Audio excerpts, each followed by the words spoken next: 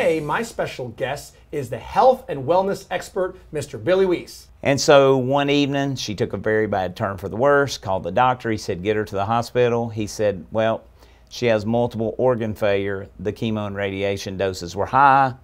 You got a few hours with her. Because of the chemo radiation? Because of the chemo and radiation, yes. Which is supposedly the thing that's supposed to be helping her with cancer. Well, it was the only thing we were told that could help her. Is even, you know, it was the only options.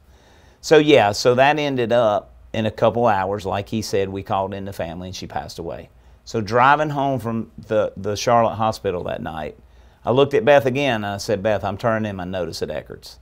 I said, I can't do this for the next 30, 40, 50 years. This is crazy. I said, nobody's getting well in this system. Because every day at Eckerd's, I would see more grannies coming in. Yeah. And they were just getting more and more drugs with no real results.